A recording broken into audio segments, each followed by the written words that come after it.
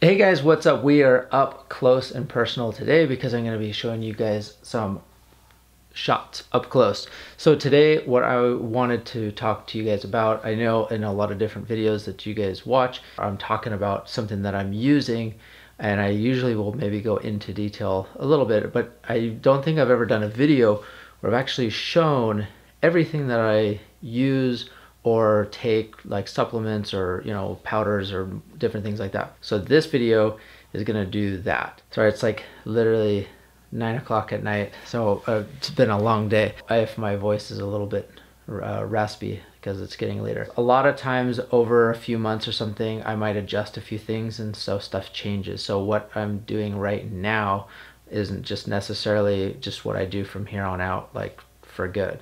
So usually I find different products, or I find something that I like better, or whatever the case is. So this is kind of what I'm currently doing and using right now and like today. I'm excited to show you guys the stuff that I do on a daily basis, or if I don't do it on a daily basis, I'm going to mention it and tell you the reasons why. So anyways, I'm really excited about it because I'm going to, kind of go through this stuff and then I'll explain why. It might be something that you guys will be able to implement into your diet or your lifestyle or whatever you want to say. If you really want to detail out what you should do, get a physical and blood work done so you can accurately know where your levels are and adjust accordingly. Okay, so the first thing that I'm going to tell you guys about that I take is, like I said, in no rhyme or reason, I'm just grabbing stuff and telling you.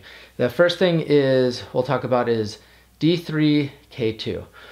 Almost everybody is low in vitamin D. It's actually not even a vitamin, it's a hormone.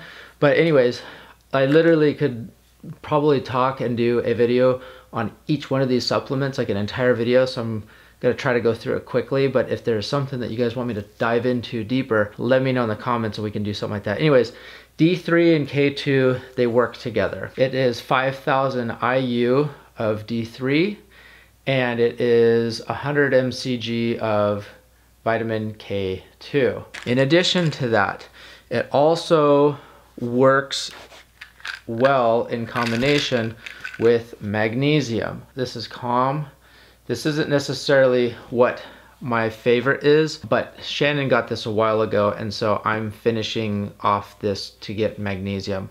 I usually would use a different magnesium, but like I said, there's a big old tub of this. So I basically end up taking this stuff together later on, like in the evening time, the magnesium and D3 and the K2. Next up, I have vitamin C, which basically this is sodium ascorbate. And this is basically, it's like a powder in here and it will dissolve in anything. So this I don't necessarily take every single day, but I could put a little bit of this, if you're feeling a cold coming on or something like that, or just to like add in because maybe you didn't get that much vitamin C for the day.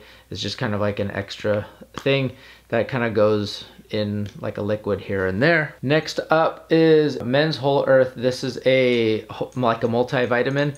So this really covers a lot of bases. And the reason why I have some of these other things is because I don't necessarily love the percentages of something in here. So for example, like say D3, this has 100% D3, but it's only 1,000 IU. So for me, that's not enough of what I want. That's why I have extra stuff. So I do have a multivitamin that I take, but then the stuff that you're seeing is like in addition to, on top of that, because I want to change that percentage or that ratio. Next up is niacinamide.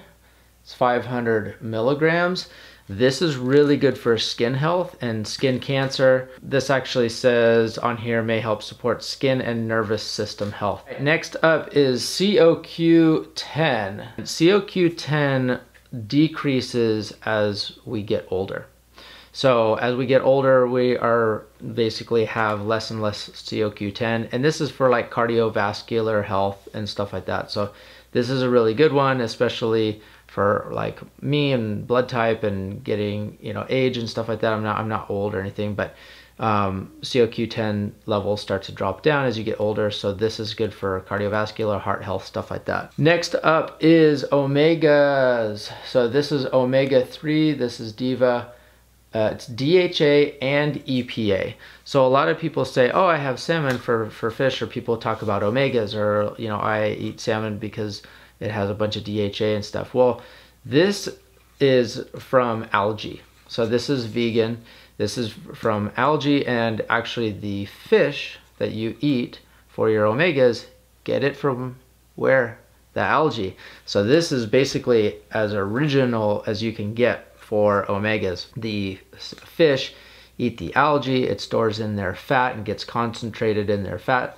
And so then that's why if you do eat, you know, salmon or fish with omegas, you do get like a power pack punch of omegas in there because it's concentrated in there. But they get it from this, which is algae. Omega-3s, if you remember the three, there's actually three. There's DHA, EPA, ALA. The one that's not on here, ALA, that's in your walnuts, that's in chia seeds, that's in flax seeds. So that's very easy to get in because I have walnuts and flax seeds and, you know, chia seeds and all that stuff. So that's that one. The next one I have here is this. It's Global Healing Center Detoxidine. This is basically, it's iodine. And I do not have this every single day. My multivitamin has 100% iodine. This one I have because I will take maybe, I don't know, once a week or once every 2 weeks or something like that. And it's a higher percentage, and it's a really good iodine. I do not use iodized salt because I use pink Himalayan salt. The 100% iodine is fine in my multivitamin, but iodine itself is good for your thyroid for one, but for two, it helps push out other bad things. So having a good source or plenty source of iodine, like, or iodide or whatever you want to say, will push out bad things like bromide that they use in baked goods. It will push out fluoride, which is bad for your system. Maybe okay for your teeth if you want to argue that back and forth, but it's not good as far as being in your system, and it's bad for your thyroid. So that's why I do this, but like I said, this is not on a daily basis. Okay, next up are some basically root powders. So this one here is ashwagandha root powder. I have a teaspoon of this every single day. It basically, I'll just kind of look at the back here. Highly prized as an adaptogenic super root, relieves stress, boosts brain and cognitive function. Adaptogens are best to help the body adapt to environmental and emotional stress. Anyways, this stuff is kind of very bitter. It's kind of like gnarly tasting, so you definitely want to put it in with something that's sweet and kind of kill some of that taste. But anyways, this is stuff that I have a teaspoon of this every single day. If you ask like what it goes in anything that I eat. I'll throw it usually in my cereal or oatmeal or something in the morning. All right, next thing is amla powder. It's basically an Indian gooseberry.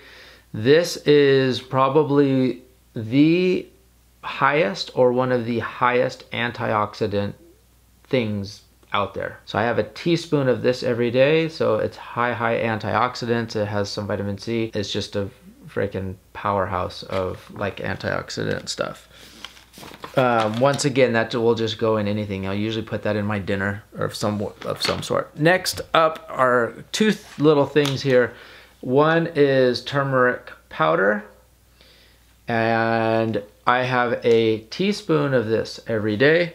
And then I also throw in a teeny bit of black pepper in with the turmeric. The black pepper helps boost your absorption for turmeric. If you just have turmeric by itself, you won't really absorb that much of it. If you put just a little bit of black pepper in, it boosts the absorbency and your absorption of turmeric tremendously.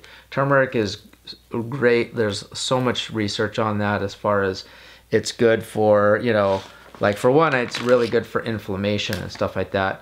And I don't know what they, you know, technically can always like claim because, you know, let's face it, the pharmaceutical industry and the FDA and all that stuff, they don't really want you to claim anything that's not, I don't know, like patented and pharmaceutical and stuff like that. But there's a lot of like cancer research stuff like with that and everything else. So it's just, and it's really good anti-inflammatory. And last but not least is this Global Healing Center, this B12 blend. Vitamin B12, it's methylcobalamin and go ball them in.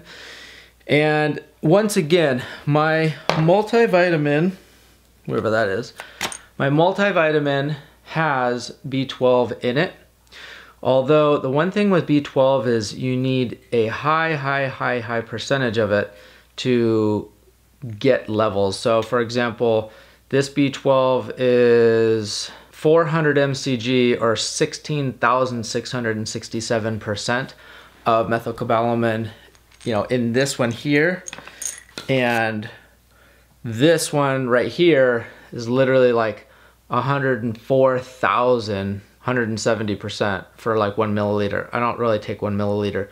But my point is it looks and sounds insane. That's why some of the percentages, you know, given by, you know, the government or whatever, the RDA stuff like that, you can, I don't want to say don't go by it, but you can kind of have as like a reference point, but they probably need to be updated. But anyways, my point is you need, it's a water soluble vitamin, and you need a lot of it to really have your levels kind of up higher. As you get older, you also lose the ability to absorb it like as well. So when you're younger, it's probably not any really issue, but as you get older, you kind of need more B12 because you have a harder time absorbing it. This I don't take every day, but maybe, I don't know, like once a week, I'll add in some more B12.